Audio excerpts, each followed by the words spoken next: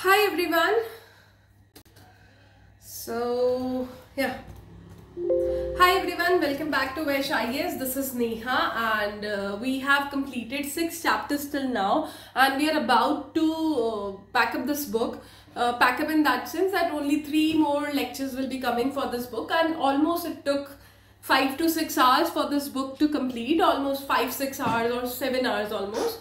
Okay, for you to just read it, all you have to do is just take one day, or either sit on Sunday or Saturday, whosoever the working one, Saturday, Sunday one, 5-day week ones, just sit on Saturday and Sunday and keep studying this book. All right. And other than that, one part of this book I have kept separate. So because for that part reference I need in the another chapter. Okay, so that's why I have kept that. Only one certain section is like waterways and all. And for you to not get confused, that is also my purpose, to divide that, just that part. Almost the part of this chapter will be completed in this chapter. Almost every part of the chapter will be completed in this lecture. Only that part will be we'll be covering in chapter number 8. Okay, so without any confusion, you know, Vysh IAS has started its batches as well. So you can just come and enroll us without wasting your time. See, already serious aspirant has enrolled with us, so we are not here to do any sort of marketing. That's why we don't pitch more for join. We don't pitch for that, because we already actually we have lot many students. Is all that we don't want you to waste your time on or waste your money, hard-earned money on any or just get distracted. It's just that come and join us. We are guaranteeing you things, because why Vysh sir is guaranteeing you things is because he have literally worked so hard, he have experience of those things. So it's just that come and join us. Okay, for to enroll to series or for any doubt or anything, okay, you can just write us directly on WhatsApp. So Vysh sir will be handling that WhatsApp handle directly. Okay, or you can just write us on Gmail on Vysh upsc@gmail.com, YouTube, Facebook, Instagram. You can connect us anywhere. I am Neha Dunival from Vysh IAS.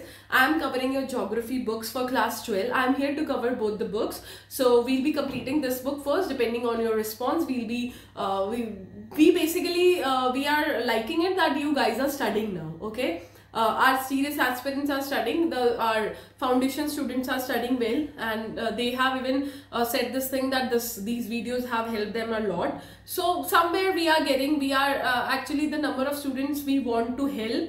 We actually want to help everyone out of there, but our targeted students are being getting benefits. The serious ones, unnecessary students are there. They won't be studying today, they won't be studying any day. Okay, they'll keep on wasting their time. It's just that I am here to guide you.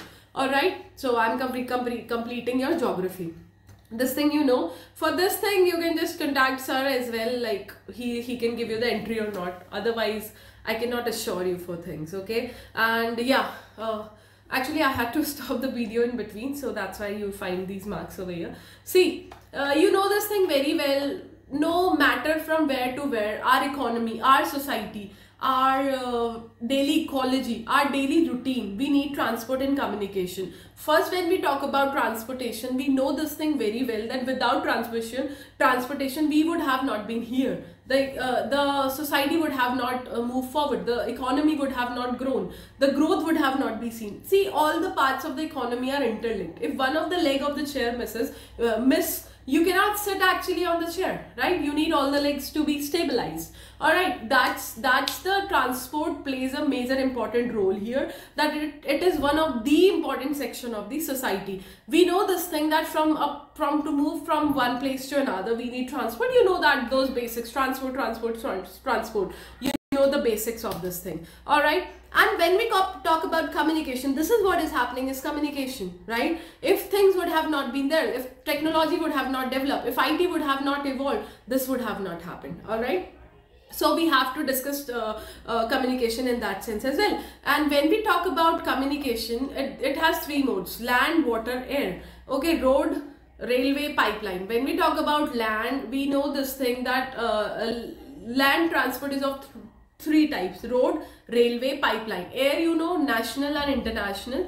And when we talk about water, it's inland or oceanic routes. You know, India, we share this coastline, so this From Maharashtra to West Bengal, I want to send something. We have cargo systems and all.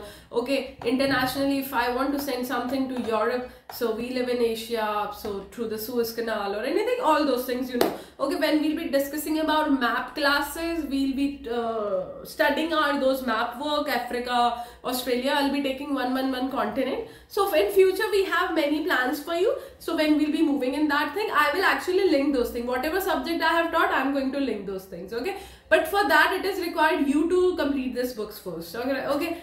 So, as I talked about land transport, I already told you in land transport we'll be talking about road. In roads we'll be talking about national, state, districts and other roads. And after that, this road transport in itself is a big topic. Golden quadrilateral, north, south, eastern this corridors. Okay.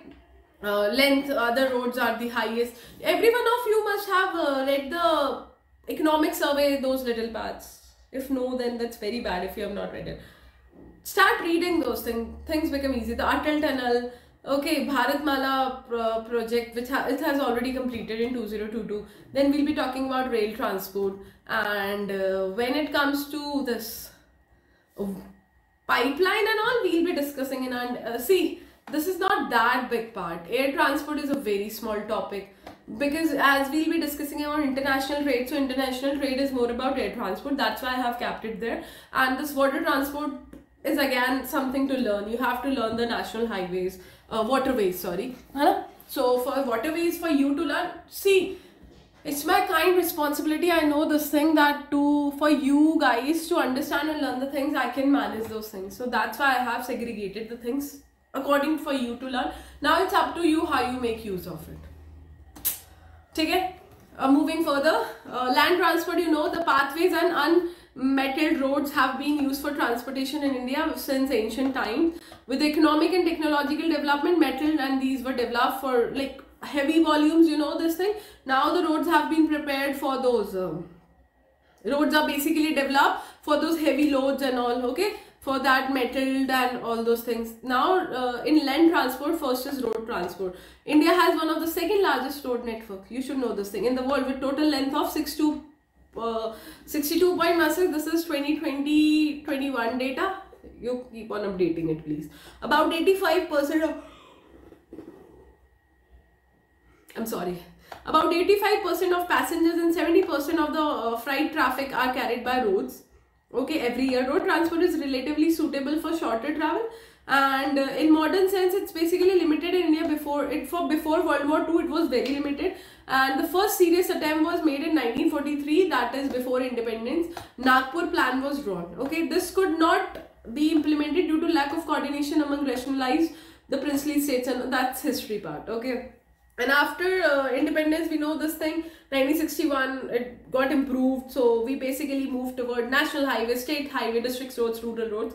We moved towards that section, okay? And when we talk about national highway, we know this thing that we are into roads only, okay? First, let's talk about district roads. What are district roads? They are the connecting link between district headquarters. Like I have to move from Jaipur to, for example, Kota. Kota is one of the districts in Rajasthan. So I'll take the district road. So that's the district highway kind of thing. Okay, that count for 14% of the total road length of the country. Okay, now coming to state, I want to move from Rajasthan to, I want to go to, for example, UP. So I'll be taking the state highway. Okay, these are constructed and maintained by state government. They join the state capitals with district headquarters. Okay, these roads are connected to national highway. These constitute 4% of total road length in the country. 4%. 14%, 4%. Now coming to national highways. Now national, nation to nation. Okay, national, which is nation to nation, not nation to nation. Basically, that is connecting the nation. State capitals, district headquarters, all those things, which are constructed by central government, known as National Highway Authority of India. The fast track things, all those things are managed by NHIA. Okay, these roads are meant for interstate transport, movement of defense men and material in strategic area. These also connect the capitals, major cities, important ports. The Bharatmala project and the Golden Quadrilateral we'll be talking about. So that is basically a national highway. It connects the important cities, major capitals all those things. Okay, the length of national highway has increased from 19,700 kilometers in 1951 to 1,36,000, understanding, from 19,000 to almost like 1.50 like 1,36,000 in 2020. The national highway constitute only 2% of the total road length, but carry 40% of road traffic. So here it was 14%, here it was 4%, now it's 2%, but it carries 40% of the road traffic. Getting my point? National Highway Authority of India was operationalized in 1995. Okay, it is an autonomous body, almost 28 years, under Ministry of Surface Transport. Okay, it is entrusted with responsibility of development, maintenance and operation of national highway. This is also apex body to improve the quality of roads designated as national highway. That's why we pay the tolls. Everyone asks why we are paying so much of tolls. So the roads, the running roads which you see while traveling, I love road transports, I love driving. Okay, so basically the toll you pay is the quality of road that is decided. But again, sadly. Okay, so other roads. We talked about national, we talked about state, we talked about districts. Now let's talk about other roads.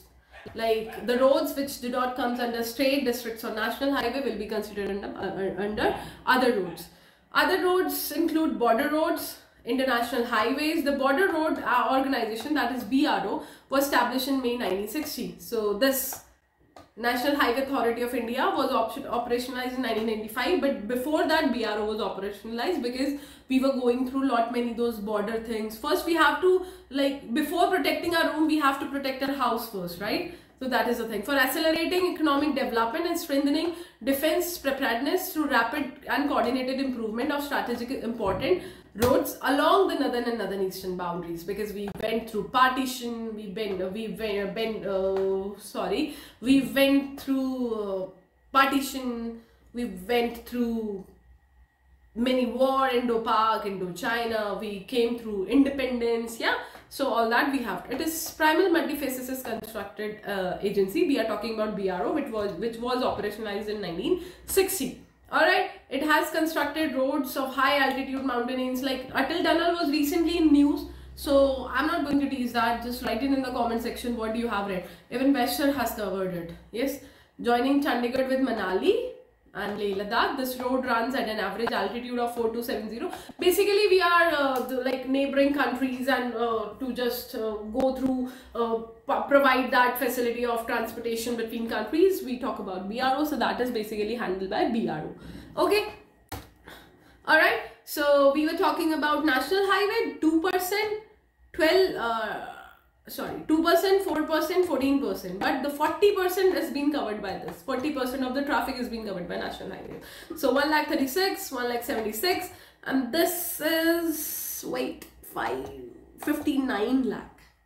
Okay, so 6 lakh, 62 lakh, 15,797 is the length in kilometers. Kindly updated with the recent report, whichever was available. I am not updated. Okay, National Highway Development Authority, which we were talking about, of 1995, it has taken major 2 projects in different phases. So one is Golden Quadrilateral, which I was explaining you just right now. One is Golden Quadrilateral, other is North, South and East West Corridor. So what is Golden Quadrilateral? We have to draw a quadrilateral that is like this.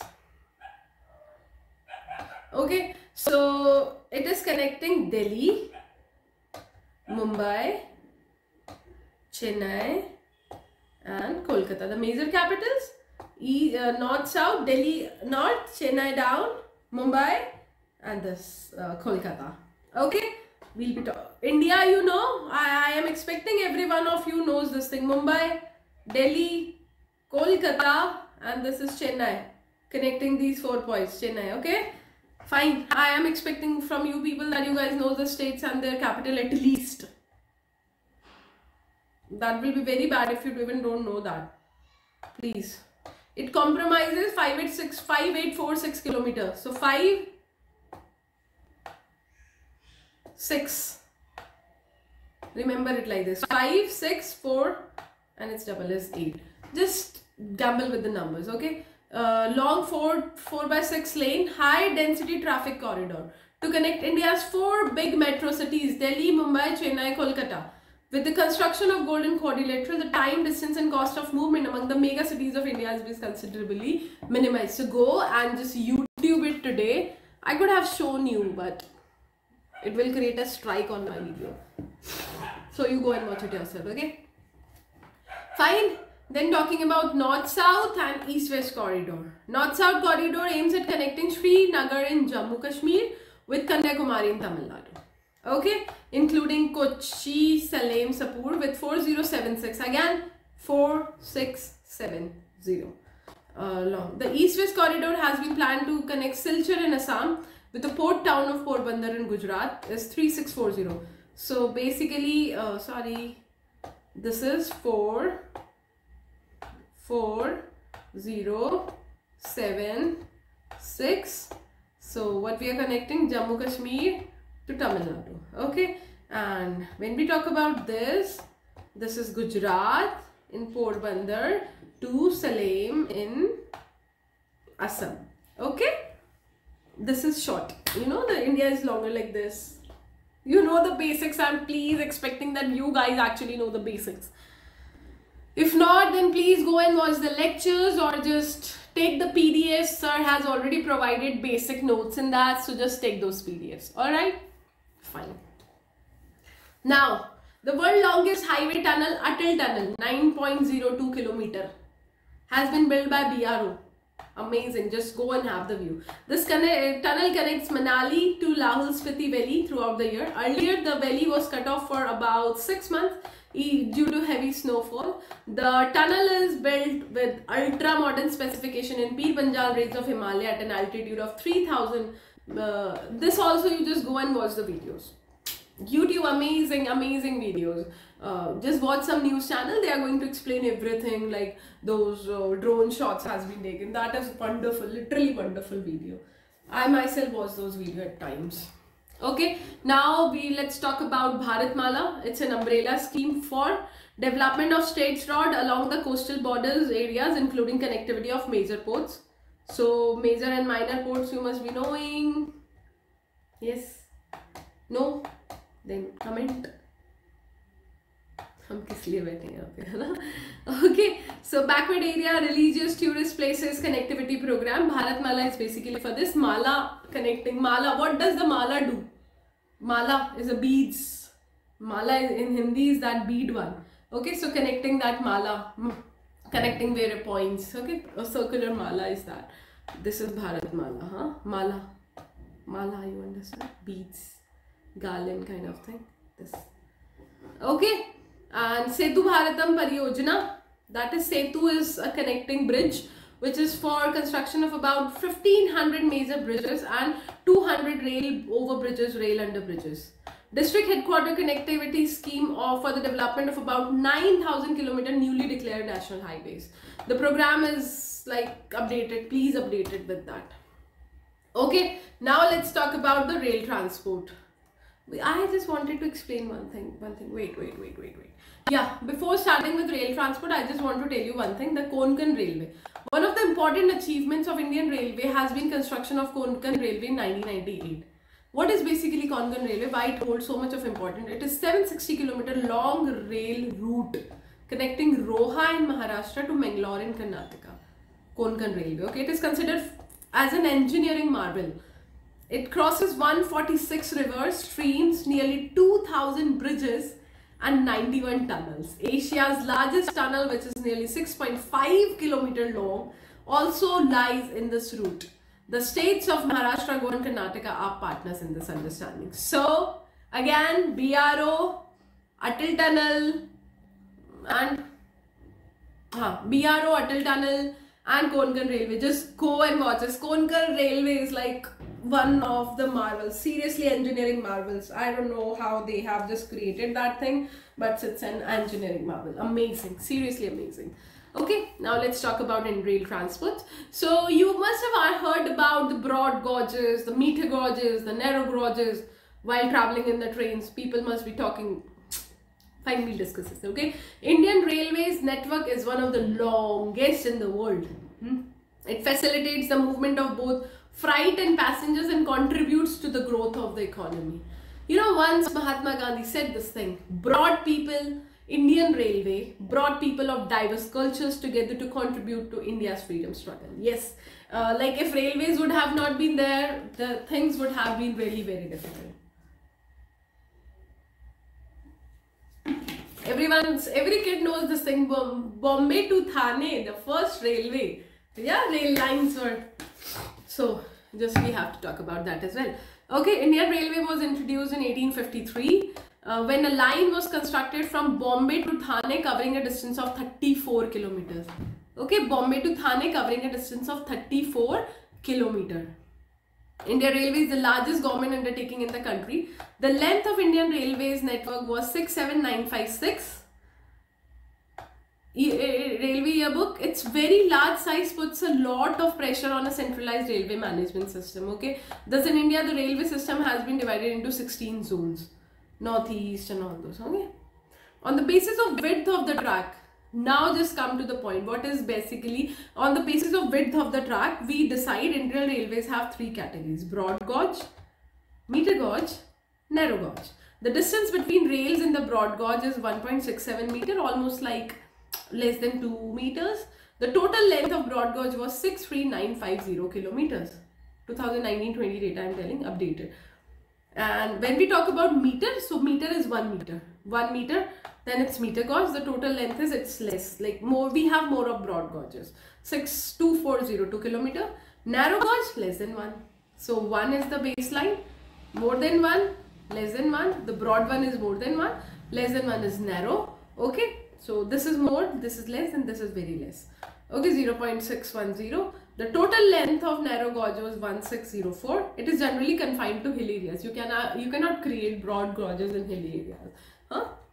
Indian Railway has launched extensive programs to convert the meter and narrow gauges to broad gauges. Okay. Moreover, steam engines have replaced by diesels and electric engines. Okay.